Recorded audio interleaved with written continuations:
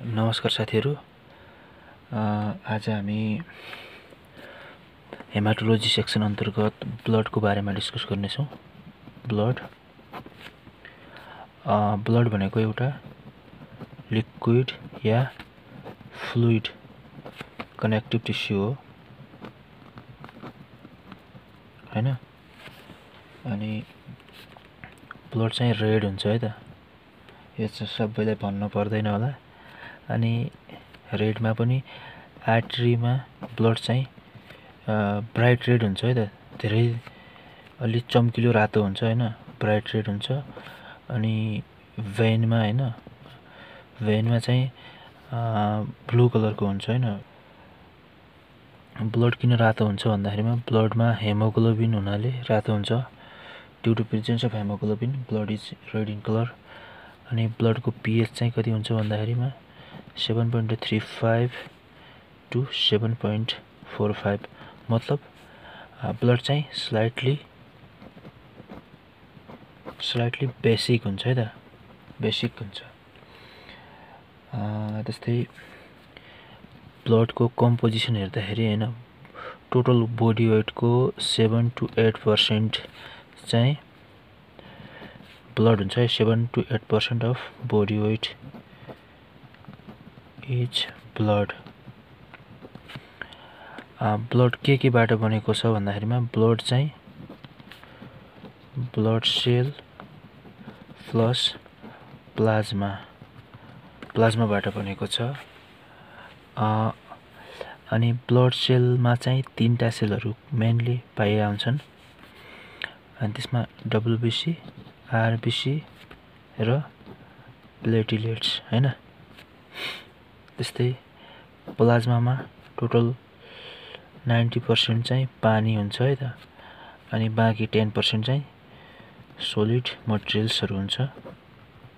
Solid मटेरियल्सहरु के हुन्छन् त भन्दाखेरिमा यसमा एल्बुमिन, ग्लोबुलिन, फिब्रिनोजेन हुन्छ है त। फिब्रिनोजेन हुन्छ। अनि यो एल्बुमिन कति % हुन्छ भन्दाखेरिमा 3.5 to 5.5 ग्राम पर डीएल हुन्छ है त। त्यस्तै एल्बुमिन 2.5 to 3.5। अनि फिब्रिनोजेन चाहिँ 0.3 ग्राम पर डीएल हुन सक्छ है त। यो कम्पोजिसन याद गर्न मैले एउटा ट्रिक बनाएको थिएँ। गाइने लेख्यो हैन, यो पछाडीको त त्यतिकै लेखेको हो। जी ग पनि लेख्यो हैन, ग लेख्यो। अनि 2.5 to 3.5 to 5.5 लेख्यो हैन। अनि यो बीचमा ड्याश भयो। अनि यो चाहिँ जी भयो, यो चाहिँ ग भयो है त। यसलाई गाइने भनेर याद गरेँ। ग भनेर पनि याद गर्न सकिन्छ। 2.5 to 3.5 to 5.5। फर्स्टको दुईटा चाहिँ ग्लोबुलिनको कम्पोजिसन अनि सेकेन्डको दुईटा चाहिँ एल्बुमिनको कम्पोजिसन। त्यस्तै 0.3 ग्राम पर डीएल चाहिँ फिब्रिनोजेन पाइन्छ भनेको छ हैन। 90% वाटर पाइन्छ है त प्लाज्मामा। फेरि इम्पोर्टेन्ट क्वेशन हो, सोधिरहेको हुन्छ। अनि ब्लडमा चाहिँ यो प्लाज्माको कम्पोजिसन कति % हुन्छ? 55%। यो पनि प्रिभियस इयर पेपरमा सोधेको छ। ब्लडमा कति % प्लाज्मा पाइन्छ भनेर सोधेको छ। त्यस्तै ब्लड सेल चाहिँ 45% भयो है त। अनि डब्ल्युबीसी मा चाहिँ डिस्कस गर्दाखेरि हैन, डब्ल्युबीसी लाई दुई भागमा डिभाइड गरिएको छ, ग्रानुलर र एग्रानुलर हैन। ग्रानुलरलाई फेरि तीन भागमा डिभाइड गरेको छ, एन ई बी है त। एन भनेको न्यूट्रोफिल, ई भनेको एसिनोफिल, बी भनेको बेसोफिल। न्यूट्रोफिल हैन, न्यूट्रोफिल चाहिँ 3 to 5 लोब्ड हुन्छ, न्यूक्लियस हुन्छ है त। 3 देखि 5 वटा न्यूक्लियस हुन सक्छ। यस्तो देखिन्छ नि, तीनटा न्यूक्लियस 3 देखि 5 सम्मको हैन। अनि न्यूट्रोफिल चाहिँ ब्याक्टेरियल इन्फेक्सनमा बढेको हुन्छ है त। Important, very important. Bacterial इन्फेक्सनमा neutrophil बढ्छ है त। बुझ्नुभयो कि नै? त्यस्तै इसिनोफिल चाहिँ बाइलोब्ड हुन्छ है त। बाइलोब्ड भनेको दुईटा न्युक्लियसको लोब्ड भएको बाइलोब्ड न्युक्लियस है। अनि यो चाहिँ कस्तो आकारको हुन्छ भनेपछि चस्मा आकारको स्पेक्ट्याकल सेप है। स्पेक्ट्याकल सेपको न्युक्लियस हुन्छ, ग्रानुलर हुने भयो यसरी है त। स्पेक्ट्याकल सेप है। स्पेक्ट्याकल सेप भनेको चस्मा आकारको है। अनि बेसोफिल के अरे फेरि इसिनोफिल माथि भनेको थिएँ नि, त्यो चाहिँ प्यारासाइटिक इन्फेक्सन है। हेलमिन्थिक और प्यारासाइटिक इन्फेक्सनमा बढ्छ है त। अनि बेसोफिलले चाहिँ हिस्टाडिन र हेपारिन प्रड्युस गर्छ। त्यस्तै एक ग्रानुलरमा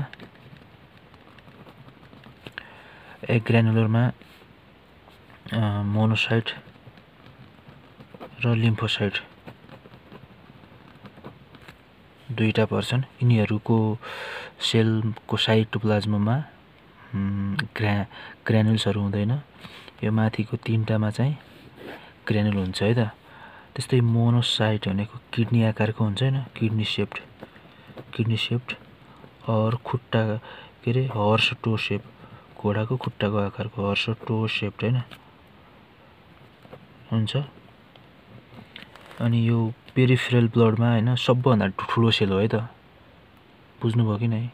पेरिफेरल ब्लडमा जो ब्लड हुन्छ, ब्लडमा सबभन्दा ठुलो सेल कुन हो भन्दाखेरिमा मोनोसाइट्स है त। यसको काम भनेको फेगोसिटिक। जस्तै बाहिरबाट कुनै ब्याक्टेरिया भाइरस कुनै इन्टर भयो भनेपछि त्यसलाई इन्गल्फ गरिदिन्छ हैन, निलिदिन्छ। त्यस्तै लिम्फोसाइटको काम भनेको पनि प्रोटेक्ट एगेन्स्ट फोरेन सबस्टेन्स। यसलाई दुई भागमा डिभाइड गर्न सकिन्छ, टी लिम्फोसाइट र बी लिम्फोसाइट। यसलाई के अरे अलग स्मलर लिम्फोसाइट र बिगर लिम्फोसाइट दुई भागमा पनि डिभाइड गर्न सकिन्छ। तर हामी अहिले यो पढ्नेछौँ, इम्पोर्टेन्ट छ इक्जामको लागि। टी लिम्फोसाइट र बी लिम्फोसाइट हैन। टी लिम्फोसाइटले सेल मेडिएटेड इम्युनिटी दिन्छ है। इम्पोर्टेन्ट क्वेसन छ है त यो, इम्युनिटी दिन्छ। त्यस्तै बी लिम्फोसाइटले जस्तै हर्मोन के प्रोडक्सन गर्न छ भनेपछि यसले हेल्प गर्नुभयो, हार्मोनल इम्युनिटी है त। हार्मोनल इम्युनिटी केले हेल्प गर्छ? बी लिम्फोसाइटले। अनि टी लिम्फोसाइटले सेल मेडिएटेड इम्युनिटी दिन्छ है त। त्यस्तै डब्लुबिसी को काउन्ट 4 देखि 11 के हुन्छ है त। 4000 देखि 11000 हुन्छ। त्यति भएपछि अब आरबिसीमा जाउँ। आरबिसी भनेको रेड ब्लड सेल है त। रेड ब्लड सेललाई के भनिन्छ? इरेथ्रोसाइट पनि भनिन्छ।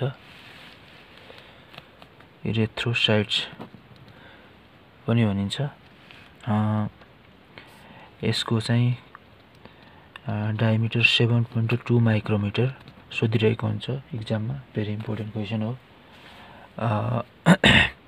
बाइकन्केभ सेपको हुन्छ हैन। यस्तो आकार बाइकन्केभ, दुईटै भित्रपट्टि गएको धसेकोलाई कन्केभ भन्छ है त, भित्रपट्टि यस्तो आकारको हुन्छ। के अरे फेरि यिनीहरूमा न्युक्लियस हुँदैन है, भेरी इम्पोर्टेन्ट। RBC are डिन्युक्लिएटेड। अनि यसको मेन काम के हो भन्दाखेरिमा एक्सचेन्ज अफ ग्यासेस। जस्तै अब शरीरबाट कार्बन डाइअक्साइड बाहिर लग्ने र अक्सिजन भित्र लग्ने काम भयो यसको। त्यस्तै यो आरबिसी कस्तो हुन्छ भन्दाखेरिमा, यो आरबिसी छ भनेपछिमा भित्रतिर अलि पातलो हैन, बाहिरतिर अलि बाक्लो के, कस्तो आकारको भन्ने त्यसलाई अब यो बाहिरतिर माथि माथि उठेको है त, भित्रतिर धसेको। यो फिगरमा मैले देखाउन भइरहेको छैन, तर बीचमा अलि पातलो, बाहिरतिर अलि बाक्लो हुन्छ। याद राख्नु होला, यो पनि भेरी इम्पोर्टेन्ट कुरा हो। अनि मेलमा चाहिँ 4 देखि 6 million, 4 to 6 million per cubic MM per MM cube ब्लडमा पाइन्छ है त, यो मेलमा हो। अनि 3.5 to 5.5 million per MM cube फिमेलमा पाइन्छ। अनि यसको आरबिसीको लाइफ टाइम चाहिँ, लाइफ स्पेन चाहिँ 120 डेज हुन्छ। लाइफ स्पेन 120 डेज हुन्छ। यो केमा बन्छ भन्दाखेरिमा RBC are firmed into bone marrow, bone मेरोमा बन्छ।